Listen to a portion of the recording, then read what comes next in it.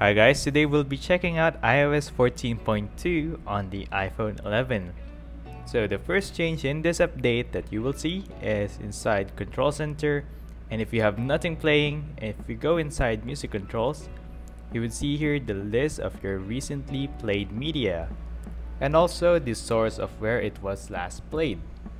In our case, we do have here the Apple Music icon, and if we try to go ahead and tap one of the available recently played content, the controls would automatically adapt depending on the controls available for that app. Also, if we tap here the AirPlay button, as you can see, we would now get the music controls still available here on the top. So we are free to switch between audio devices and also control our music at the same time. So right now I do have my song playing in my AirPods. I could switch to iPhone, and if I want to go back and pause the song, I would be able to do so. However, on the lock screen, when you tap the AirPlay button, you would be only given the option to switch between audio output devices. Also, another change right here is inside the settings application. So if we go inside settings, and if we scroll down to Control Center, and if you scroll down again, you would see here a new option for music recognition. And if we add that, that would automatically show in the Control Center.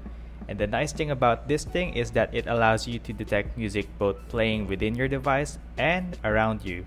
So right now, as you can see, I have a song playing here, and it's even playing on my AirPods.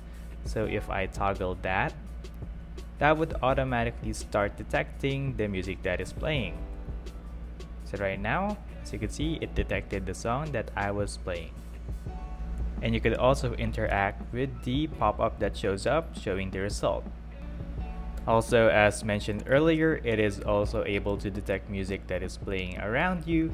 So if we toggle that, and as you can see, I have a song playing on my Mac, and after a few seconds, it would be able to detect that.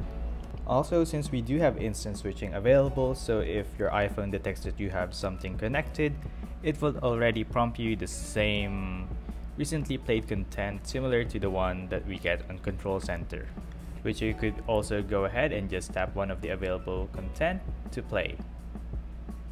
Also, with this update, we do get new emojis, so here are some of the available new emojis in iOS 14.2. And also, Apple did a sneaky change in updating their masked emoji, so the masked emoji right now is smiling. And also, for you bubble tea or milk tea lovers out there, the emoji for your cravings is now available. So you could use that to send to your friends or whatever you want to do with it. Also, one sneaky change that Apple did is that they removed the haptic feedback on the music controls. So you no longer get a slight vibration when tapping pause, play, previous, or whatever controls available right here. Also, with this update, we do get support for intercom. This works by having a HomePod running HomePod OS 14.2, which you could directly access using the Home app. The last change that we have is inside settings. So if we open the settings app, and if we scroll down to wallpaper settings, choose a new wallpaper, go to still images. If we scroll down, you would see here a new set of wallpapers available for the iPhone 11. The nice thing about these wallpapers is that they're the same ones that you get on the Mac. That means these wallpapers will adapt depending on the appearance that you have set on your device, giving you both a day view and a night view of that wallpaper. So, with that being said, let's check out the night view of this wallpaper in dark mode. And as you can see, here we have the wallpaper on dark mode, showing us a nice night view with the stars right here on the top. Alright, going back again. Here we have the day view. Moving on to the next wallpaper, here we have a tree. And here we have it on dark mode, showing us the night view. And you could also see here the stars again.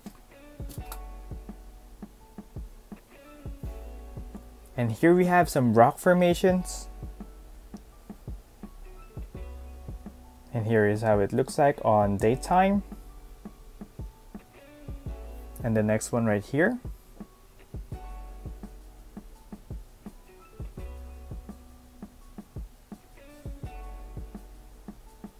And we also get illustrated wallpapers such as this. So let's check out the first one.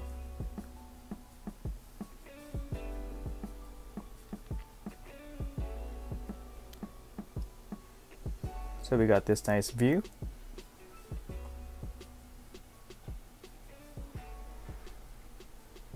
Whoops.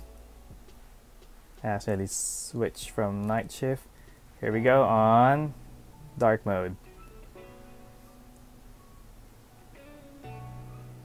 And checking out the last one, which is a shoreline. And here we have the day view. So those are the new wallpapers in iOS 14.2, which I think is nice if you're someone like me who has their appearance to change automatically according to the time of the day. Also, checking back on dynamic and live wallpapers. On dynamic, we don't get any new wallpapers, and same goes for live. There aren't any new wallpapers. So those are the changes in iOS 14.2 on the iPhone 11. How about you guys? Which update did you like the most? Let us know in the comment box below.